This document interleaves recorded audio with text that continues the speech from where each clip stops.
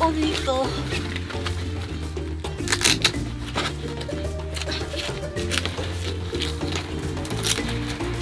가뿐하구만.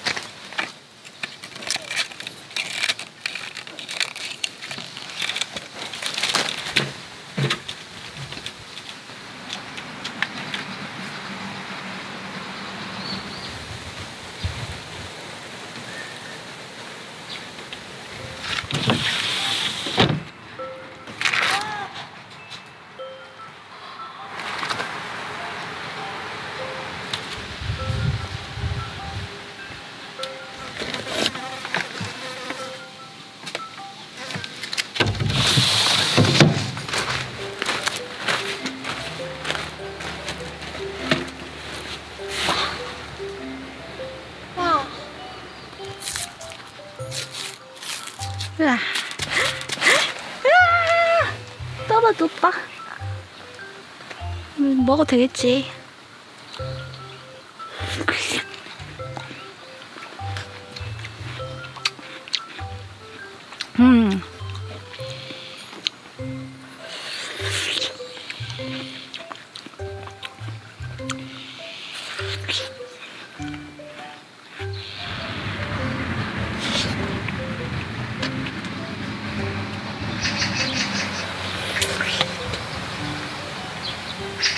당 떨어져서 매점에서 바로 아이스크림 하나 사와서 먹고 앉아있어요.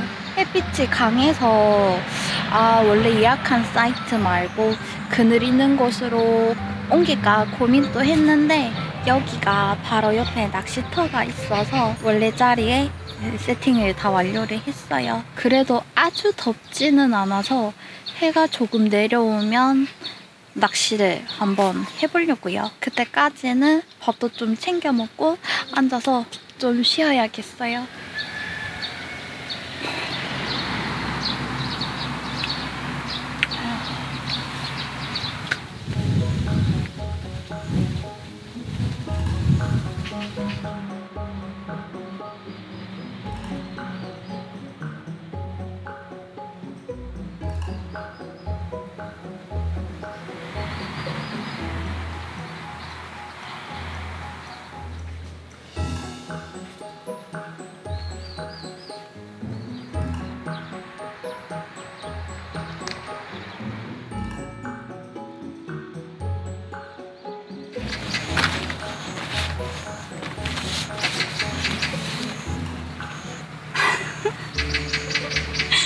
완전 아늑한데.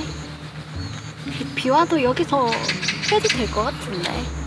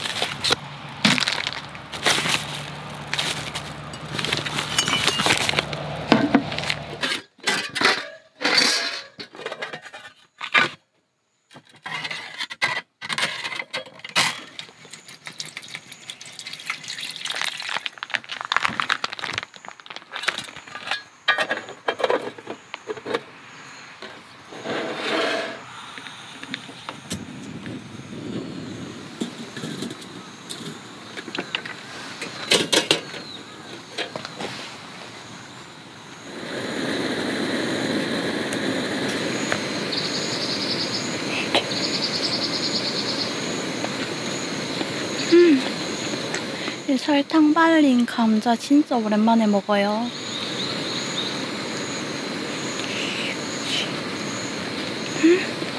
맛있어.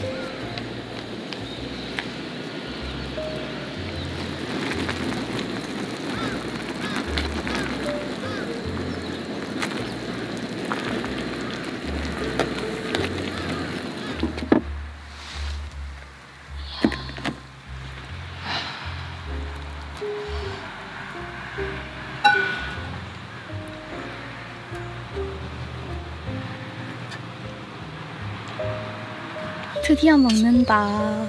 으아.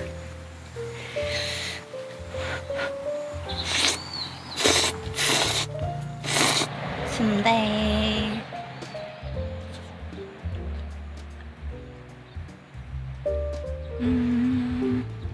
파를 많이 넣었더니 맛이 되게 시원해요.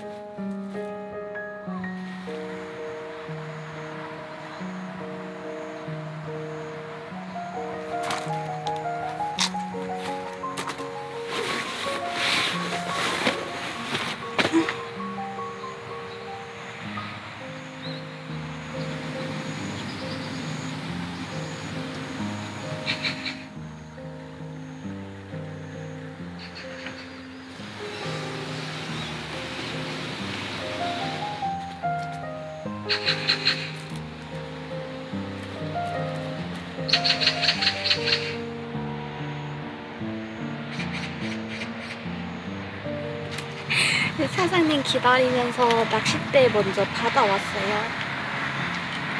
이거는 이렇게 부는 건가? 어떻게 하지? 오! 계속 나오네.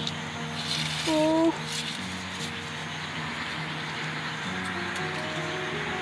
다 나온 건가?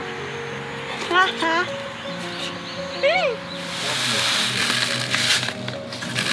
주로 메기, 향어, 잉어. 지금 네. 이 시간에 가장 고기에 잘 물어요. 6시, 7시, 한 8시 정도까지. 밥 먹는 시간인가? 그렇죠. 우와. 방향으로 해서 이렇게 과감하게 빼버리면 돼요. 이렇게. 아, 이상하게 생겼어. 메기예요, 메기. 자, 이제 풀어주세요. 이거 어떻게 나가죠? 넣어보세요. 물로 살짝 담궈보세요. 담궈서 이렇게 하면. 아, 요 정도? 좀 많아요. 맞나요? 요 정도? 예. 해서 일단 꽉 꽉 한번 쥐고. 눌러봐요. 꽉. 예. 그냥 그 정도 하시고 살짝 넣으면서 들면 되죠. 살짝 들면 돼요. 넣으면서 살짝 들면 돼요. 그렇죠. 해놓고. 좋죠. 그것이 조금 낫네. 네, 이렇게 수하면 좀 나아질 거예요. 저쪽에 네. 찌가 쑥쑥 하다가 또 바로 올 거예요, 입질. 네. 쑥 밑으로 내려가고 나면 챔질. 그렇지. 천천히. 우와, 나 물고기 잡았다. 아이, 붕어다, 붕어. 와, 내가 잡은 물고기. 네, 잉어 새끼입니다. 아. 붕어인 줄 알았더니 잉어 새끼입니다.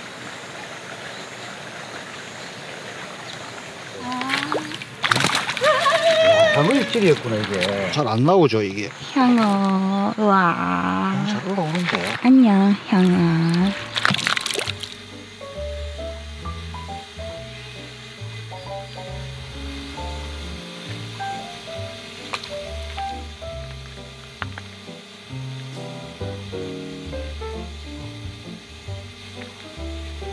안 나오노.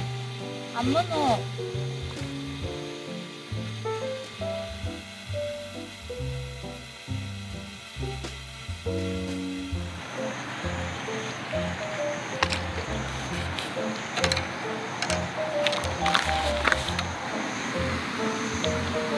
얘들아, 여기 맛집이야. 얼른 와.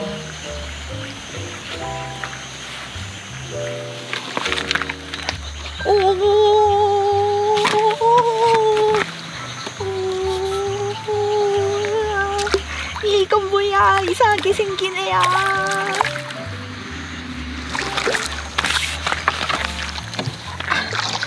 으아.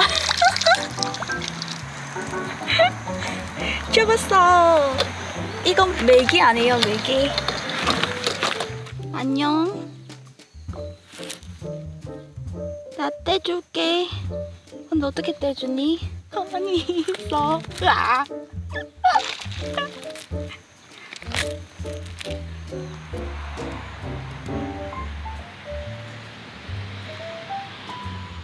못 빼겠어요. 안 빠져.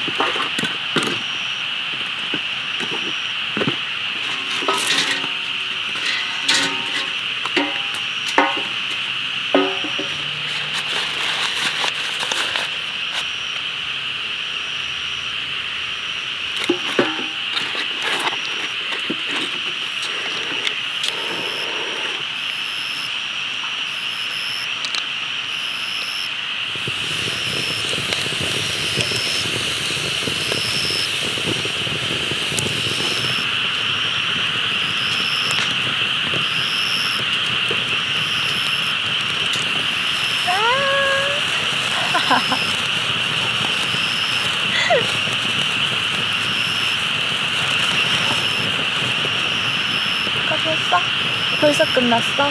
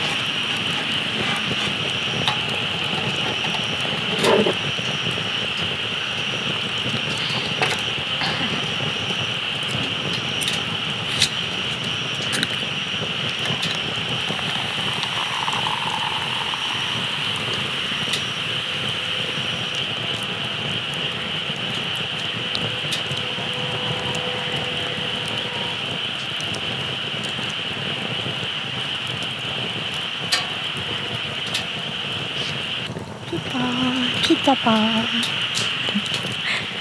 오늘 요리는 반합으로 다 끝냈어요. 약간의 뿌듯함? 잘 먹겠습니다. 이미 한 입 먹었지만.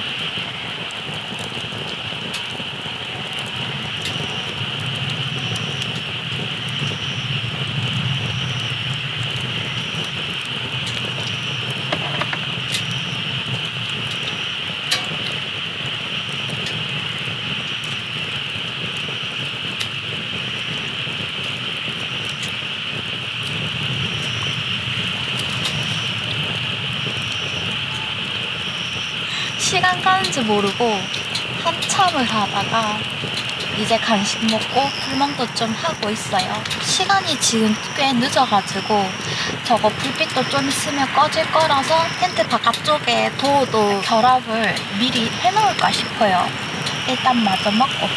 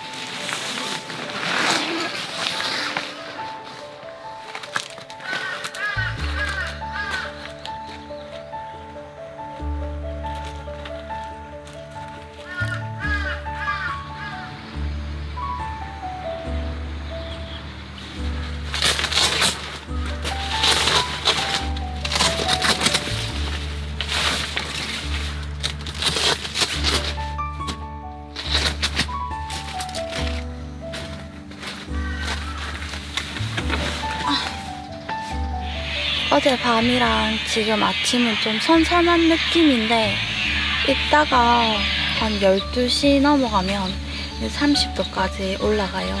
완전 더워지기 전에 커피 한 잔 마시고 집으로 가야겠어요. 그래서 여기가 집에서 오늘은 한 2시간 정도 되는 거리로 왔는데 의령이라는 곳은 처음 와봐요. 하나 아쉬운 거는 도로가 가까이 있어서 자동차 소리가 좀 납니다. 녹음이 어떻게 됐을지 모르겠네요.